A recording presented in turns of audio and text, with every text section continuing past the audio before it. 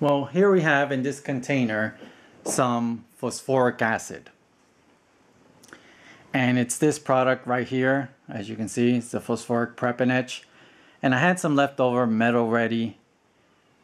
And this has phosphoric acid, as you can see there. And it also has a zinc phosphate. So what I did was, I had like a little bit over half a gallon. And I tossed that in there. And then I had about a gallon of this, and I tossed that in there as well. Mixed it all up. And as you can see, that it also has a lot of things in along with the hood hinges. So when you take a glass of water and you throw rocks in it, in the glass of water, the water level will rise.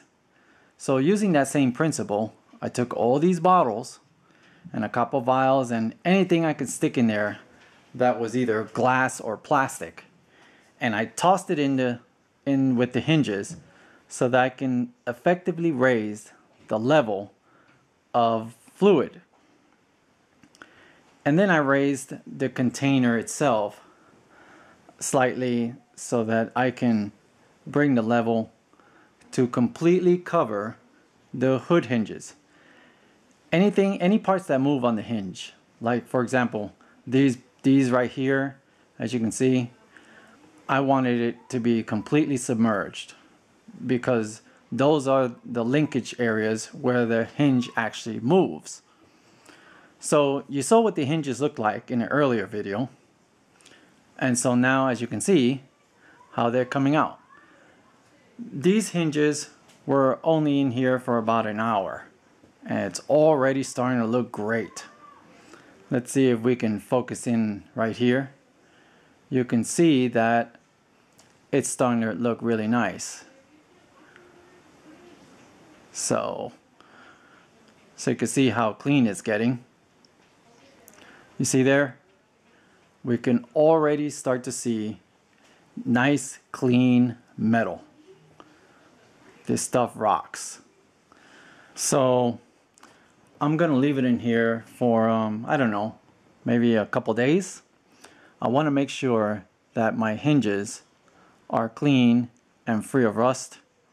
And I noticed that there is a coating, maybe it's the E coating or some paint, the original stuff from 1974 or whenever these hinges were built, and the phosphoric acid is stripping that as well.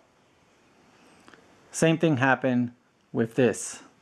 I left this in there for a week, and you can see it's completely stripped of all the E-coating. So the same thing is going to be happening to my hood hinges. So my old hinges will become new hinges, per se. So you can see it's eating the rust here on the top. You see how clean it is, how clean it's getting. So I'm going to keep on every once in a while, every hour or whatever, whenever I think of it, I'm going to come here in the garage and give it a wipe with this foam brush so that the phosphoric acid and the zinc phosphate will get to work. Now the zinc phosphate is part of the metal ready. I bought this when I first started restoring the Nova, and I bought Pore 15 and all this other stuff, and I bought this bottle of metal ready, thinking it was pretty good, but it does work, but not as good as phosphoric acid. This is so much more concentrated. Now the reason why I mixed the two is because I wanted that zinc phosphate on my hinge parts so that I can kind of prevent some rust in the future, and to give it that extra oomph of protection. It's like a primer.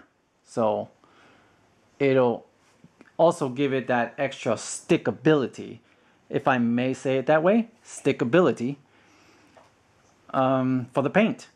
So that's what I'm up to now, getting that done while I wait for my hood to fully dry before I work on it.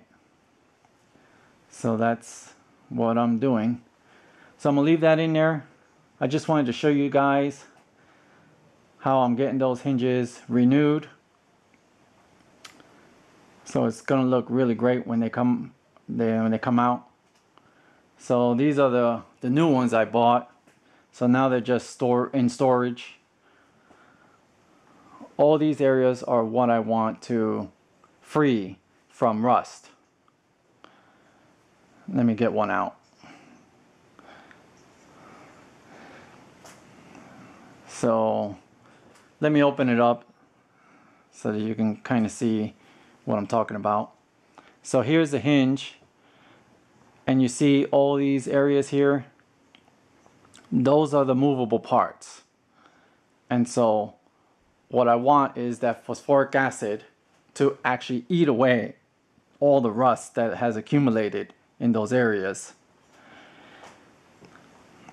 Yeah, so that all these parts there. That's why it's completely submerged, just so that I make sure it eats away at every possible rust spot. So it'll come out really nice and it'll look really clean. So we'll see how it comes out in a couple days. I'll show you what they look like.